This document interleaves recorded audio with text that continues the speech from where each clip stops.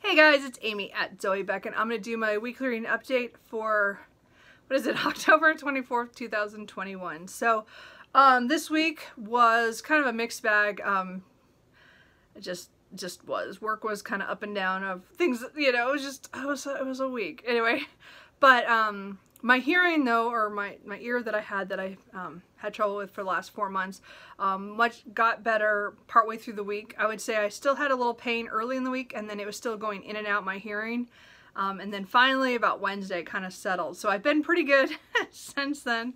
So I'm hoping we're done and it's just gonna be fine from now on. We'll see. But so that helped, and it also enabled me to listen to audiobooks again at work. Because I was kind of missing that. I mean, not that I do it all the time, but I do it for, you know, when I do certain projects where I don't need to, where I can, what I'm doing is so mindless that I can listen to it. Anyway, so it was nice to be able to do that again. So, and I'll talk about those in the books that I've got, or I'm in the middle of right now. So, I think that's it. I don't think I have anything else. I keep thinking I did, but oh well. If I think of it by the end, we'll talk about it then. So let's talk about the books that I finished, the ones I'm in the middle of, and what I think I'm going to read in the next week. So, did I finish this on Monday? Yes, I think I finished this Monday night. So this is Powers of Darkness, the lost version of Dracula by Bram Stoker and Valdemar Asmundsson, and this was translated from the Icelandic by Hans Cornel de Roos. So this is again that interesting story of a version of Dracula that is radically different from the original. Bram Stoker got paid to give his story to a newspaper in Iceland because of the way the copyrights and things worked then. He could do that, and so he had Val Amundsen, I don't know if I'm saying that right, sorry, who had his paper in Iceland and had him translate it into Icelandic, and then, or so that it could be in the paper. And it was published between 1900 and 1901. So it still counts as Victorian, even though it's kind of a weird twist, as I said, because it's a translation of the original work. So I'm going with it, sorry. But again, so, but it's really interesting because the story, there's controversy on why he was given the version, if this is the version that Bram Stoker gave to him, why it's this version and not what Dracula is to us in our version, in the English version. And or is it the translator just took a lot of liberties? So there's a lot of they're doing a lot of research on that to try to figure out what the heck happened, because it's really interesting, because the first part is actually longer than the part the first book part with Jonathan Harker at the castle. This is actually Thomas Harker. They changed some of the names when they did the translation to Icelandic. But, oh, it was just really interesting. There was just the way the differences. And I really liked the changes in the beginning part of this. I'm not saying anything against the original. I just think it was a different take. Like there was just a lot of different way that the characters talked about things, and what their, some political stuff that was put in there that I didn't expect. And then, and it didn't have the three vampire women. There was only one, and it was much more adventuring of Harker going through the castle. It was different, and I really enjoyed that part, and it was about 2/3 of this book. And then the last third is really just an outline of a way the novel could go, but not the way Bram Stoker did the novel. So I'm really confused on how this all came about. I mean, we don't know we don't have enough evidence either way. But I mean, it looks like the translator took some liberties in a lot of things, and then he just kind of got tired of the story, and I think he just kind of wanted to get it done. I don't know. It's really weird. I still think it's not, I would not say that this was like a great book overall, because again, it does go downhill really quickly. I did like the differences because it was so different from Dracula. It was like a whole nother story. So that's why they give it a name, Powers of Darkness, that comes from Dracula. So it was really interesting read. I'm glad I read it. It's not like I need to read it again, but I thought it was so weird, and there's so many questions on why this version was the one that was published, and it was really interesting because, again, it was written in English, it was translated to Icelandic, and then it's translated back to English, and so it was a really interesting read. If you like Dracula and want to see a different take on it, that's kind of influenced with Bram. I'm not sure. This is a weird book. So anyway, I did enjoy it though. I'm glad I got that and read that. And again, I'm counting it as a Victober read. Anyway, and then the next book I finished was on, I think, late Thursday night. I stayed up to finish this. Was Magic Breaks by Ilona Andrews. So again, I'm buddy reading the Kate Daniels series with Tia and all the books, and this is book 7.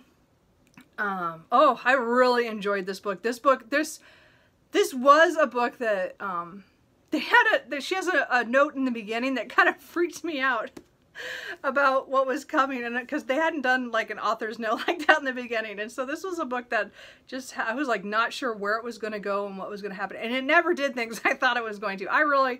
Because I don't know much, I mean, the Kate Daniels series was one of those, I started the first book, Magic Bites, probably close to when it came out, like a couple of years after it came out, and I just never continued, even though I bought some books for it.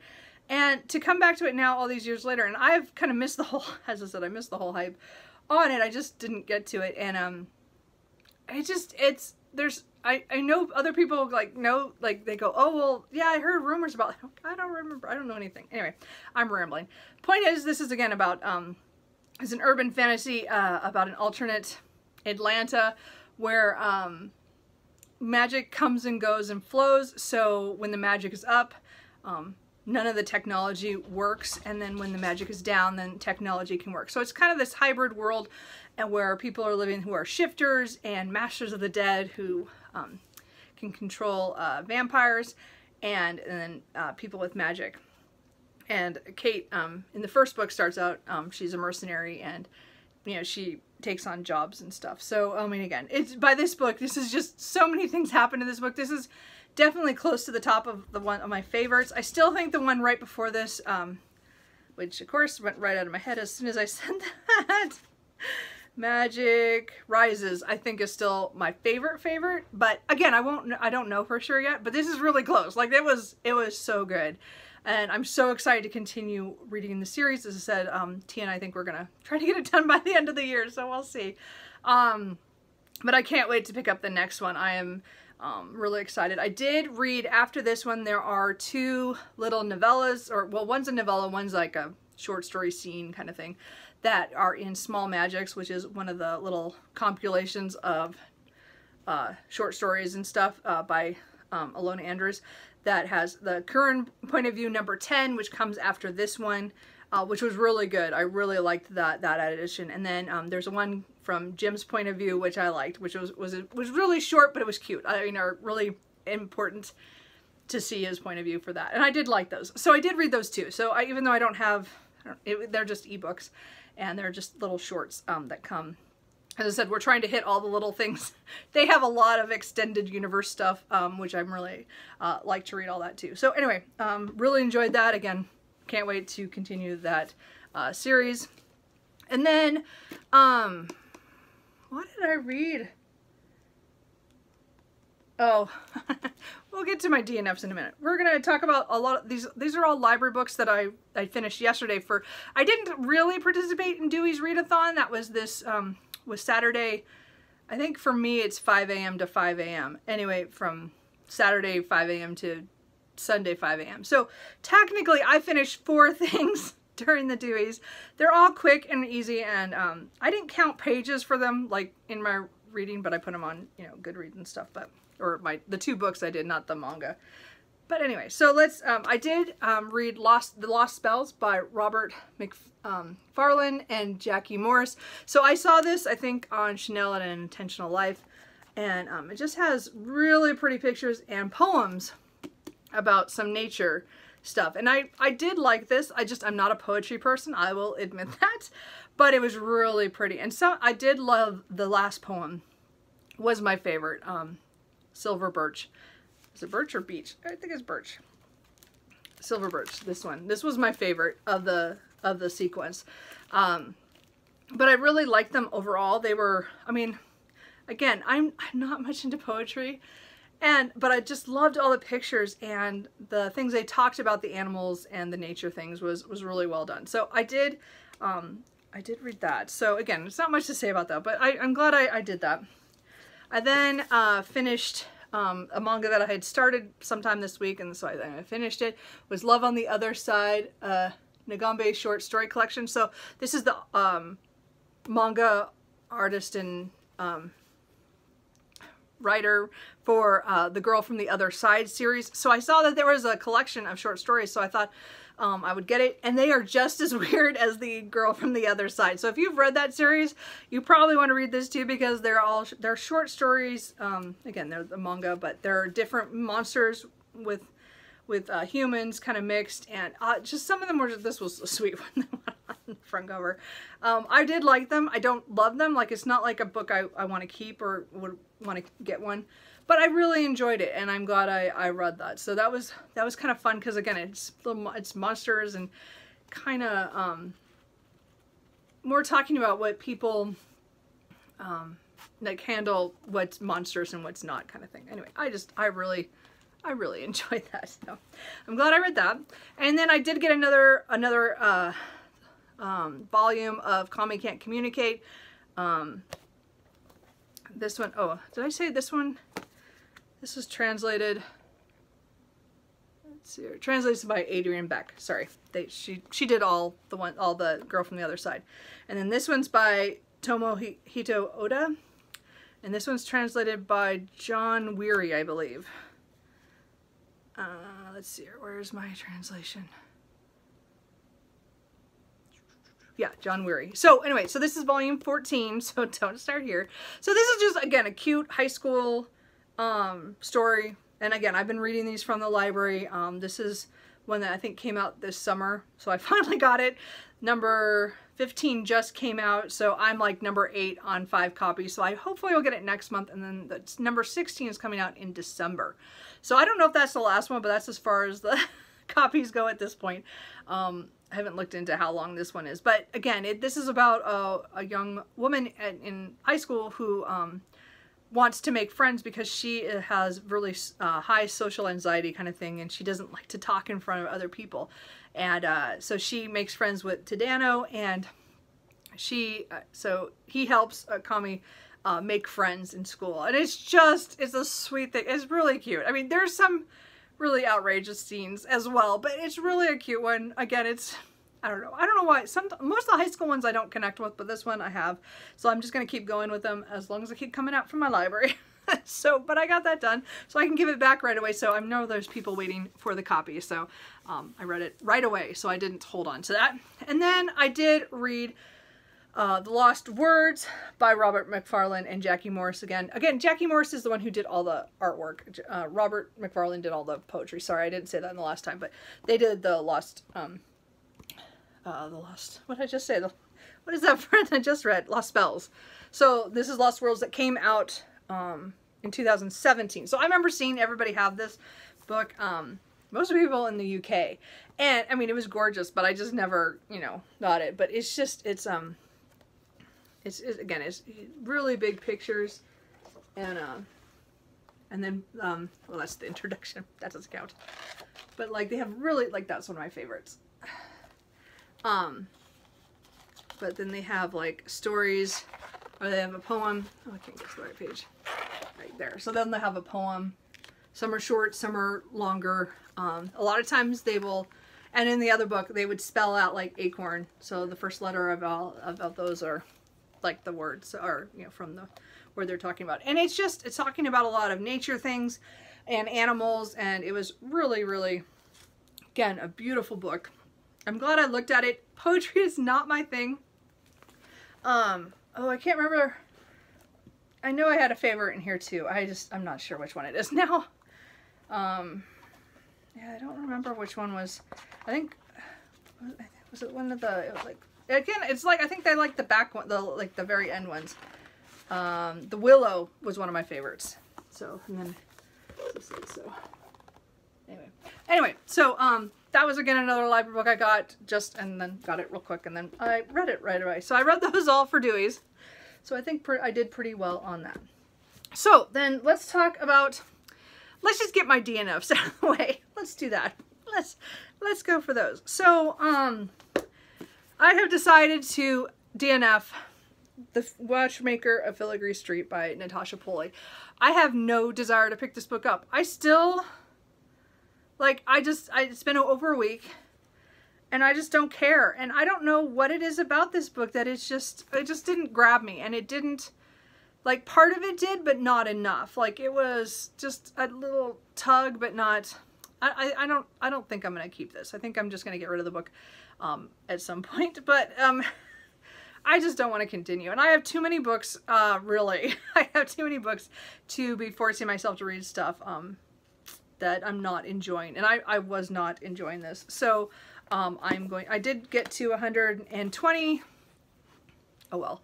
I know some people love this book, but it is just not for me. And I can't even really pinpoint why, but it just did not click with me. So again, it has to do with Daniel, who is a telegrapher, and he kind of gets involved in 1883 and 4, kind of dealing with people, dealing with a bombing that goes on, and he is given a watch that has great significance and actually saves him during the bombing. So then there's questions on who made the watch and how he got it, and there are some interesting things in here. I didn't like the way it was put together, and it just didn't work for me. So I think a lot of other people like it, so I think it's just me. And then another one that I'm really sad that I'm DNFing, but I got 53 pages in, and I just was like, I can't read this. And this is just I think it's my humor. It's just not, I mean, this is not my humor. So I think that is why this did not work for me. And I think I'm kind of worried about another book that's considered humorous for a Victorian read because of the way this is. I'm afraid that one's going to do the same thing, and I'm just going to be like, no, I can't do this. And this one's The Diary of a Nobody by George Grossmith, and I think the illustrations are done by his brother Whedon Grossmith. So this is, I'm going to say this is absurdist fiction, and it has to do with Charles and Carrie and their life at the Laurels, and it's just like a day-to-day kind of journal of the things that happen to him, and they are absurd, and it's just absurd upon absurd, and just spirals for me. And I mean, I made it 50 pages out of 160, but I just couldn't do it anymore. I think you have to be in the right mood for this, and I think you also have to want to read about absurd instances, things that it just spirals. And I guess again, you have to understand, I do not like that kind of comedy in movies or in again, I don't watch sitcoms. I don't do any, I'm not big on comedy that way. Like, it's just, I like my comedy in action where it's different, I guess is what I'm trying to say. And it just, for me, this was just, it was everyday kind of stuff, kind of absurdity. And I know people love this, and I understand, but I could not force myself to read another 100 pages of this just to finish this book out. So I DNF'd this, which is sad, but at least I tried it. I got 50 pages, I tried it, and that's it. So, whoops. Can't love everything. Anyway, then let's go to the books that I'm in the middle of. We'll talk about the two audiobooks I'm in the middle. Well, okay, I'm technically have not touched Dr. Thorne. Again, this is book 3 in the Barsetshire series. I am 40 pages from the end and 115 minutes from finishing this, and I cannot make myself do this. So this is again Victorian. It does with a small town where the Dr. Thorne and his niece and their relations with the main family, the Greshams, in this small suburb off of Barchester. So there are good and bad things about this story, the way things have gone. The wrap up, I'm worried about of things that are going to go wrong. I spent half this book rolling my eyes, and I've almost DNF'd this 4 times. So this is the last time. I have, as I said, I have 115 minutes. This week I hope to at some point just make myself sit down and do it and get it done. Just so it's done. I don't know. I mean, again, I have the whole rest of the Barsetshire series from Anthony Trollope. And I like the Warden and Barchester Towers. This book just was not for me. And I know it's some people's favorite, but I had trouble with this all the way through. So I don't know if I'm going to continue that series yet. But since I didn't pick up that this week, I did pick up Dracula by Bram Stoker. So I got, on Audible Plus right now, you can listen to the one that has Alan Cumming, and Tim Curry and Simon Vance, and it's a really good ensemble cast from Audible. So I'm listening to that, and it was really great to listen to that after I'd finished Powers of Darkness, to kind of see the differences, and because there are a lot of differences in that, and that's why I think that book is like really a different take on Dracula. Not what I think there's some good things in there, but I meant it's weird how different it is. Anyway, so this is my really horrible college copy I got for, I think, $3. It was like $2.95. I finally took the sticker off that I've had on there for like 25 years, whatever. I'm going to buy a new copy because I love this book and I forgot how much I enjoyed it. So, it's been so long since I reread it, and it's going in ways I totally forgot it went, because I think I've watched the movie from the 90s more often than I ever read the book. So I think, and again, my cousin loved that movie. So when I was I would go visit him, we almost always watched the Dracula movie. Anyway. Point is that, again, this is the original. I'm enjoying this. Published in 1897. Yeah, the audio is really good. So again, I'm I think about 100 pages from the end. Yeah, I got about 100 pages, and I think that's about 3+ hours.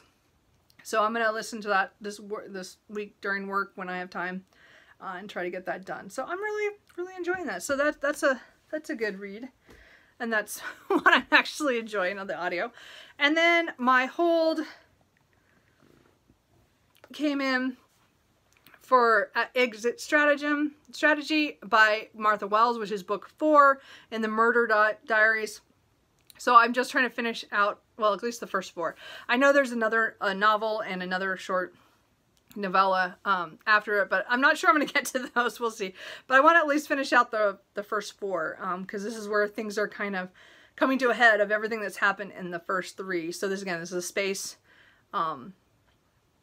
sci-fi that follows Murderbot, who is a sec unit who has broken its governor's training, or it's a governor that controls it. And it has gone on a little, little quest, and has now it's coming back full circle to the people who were in the first book. So I really am enjoying it. I'm not super, it's not like the best thing ever, but it's it's fun. And as I said, I was enjoying Dracula more, so I still have, I think, 2.5 hours of this one. So I will try to get that done also this next week, just to be done, because it is a library book, or a library audio, so I want to give it back. And I think that's, and then the book I started last night is Kill Creek by Scott Thomas. So I did want to pick up some horror, something spooky this month, and so this is a book that I've been staring at for the last, I think, 2 years or so, and I finally bought it. I can't remember if I bought it this year or last year. Anyway, so I thought, I went purposely to buy this book that one day, and then I hadn't read it. So again, that's typical of me. So this follows 4 horror writers who are asked to come to a house that is considered haunted on Kill Creek, and it's they are there for kind of this interview with this internet guru guy who, does these huge events. And he wants to put on that, have the 4 horror novelists who, try to scare us. Let's try to, see if they get scared in this old house. And it's only the 4 of them, and the guy who got them there, and then another woman who is the photographer. So they just, as I said, I'm about 90 pages in, and they just got there. So it was a lot of setup, but I think it we get to know two of the characters really well. We get their POVs, Sam and Morris. Morris is a woman who is a horror writer, so she's hardcore. Anyway, and I like Sam, so we'll see what happens. But anyway, I'm enjoying this so far. Like I said, I don't read as much horror as I used to. I used to read a lot more. So I just wanted to read at least this one, hopefully this year for October. So I'm hoping to get a lot of that done today and maybe finish up tomorrow. If I don't get done today, it just matters because I still have 300 pages. So 320 pages. So I probably won't finish this today, but I'm enjoying this, and I'm glad I got at least this one off my shelf because, again, I went to the store purposely for this book that one day, whatever day that was, and it's still been on my shelf. So I'm just, sorry. Sorry. Apologize. Anyway, so I'm reading that. So, what I'm going to read in the next week, as I said, I'm probably going to finish that. I have a whole bunch of books I still want to read for Victober. I have a couple more. Another horror book, maybe one by Stephen King, and then also maybe, you know, I have some historical spooky fiction, you know, horror, you know, some gothic tales, some gothic ones, gothic tales I'm going to talk about in a second, but that's kind of, so I don't know what I'm going to feel like after Kill Creek. I might want to go right back to a Victorian novel, or I might want to pick up something else. I'm really letting myself mood read, more right now. I think I just need to, because I totally knocked off both the big books that I was going to read this month. I just went like, no, I'm not reading those. I decided not to read Oliver Twist. I read the first page and I went, nope, that's not for me right now. And then I picked up, something else. And I don't remember what day that was, but it was like, no, we're not reading that. And I do feel like I read something else, but it's not here. Anyway. But Gothic Tales by Elizabeth Gaskell is the group read for Victober this year. And I had started it. So I had read 60 pages of this, I think 2 years ago. I'm not positive. I can't remember what year I did it.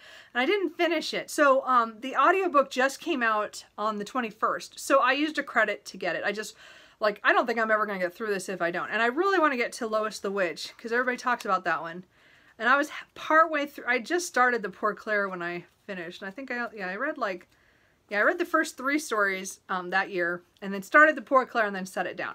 So, I know that these are not the best of Elizabeth Gaskell, but they're ones I still want to add to what I've read and stuff. So I'm going to listen to them after I finish the other 3 books. I'm hoping I still have enough time to at least listen to part of this. This will probably go into November, but I do want to at least start it, hopefully in October, but we'll see. So that is all the books. Real quick on my nifty little thing here. I get to mark 2 more DNFs. Not that I want to, but I did. And then I finished, as I said, I'm counting my, well, okay, it's a plus. It's a 1900 plus because it was 1900 to 1901, The Powers of Darkness. So that's where I'm going to count that. And then I did continuous series. And so I think that's it of all the stuff I track. I mean, and technically, well, I'm not going to count the ebook because it was just part of an ebook. It's not the full thing. And technically, I tried a 5-star prediction, but I DNF'd it. So that didn't go so well. So that's kind of where the board is kind of all over the place this time. Anyway, so what are you guys reading? How is your reading going for October? As I said, it's really rainy today. You can tell it's really, my light's doing a lot more work than normally to get the outside light, but not too much today. So anyway, I hope you guys are enjoying your reading, and let me know how you're doing. And I will talk to you guys later. Bye.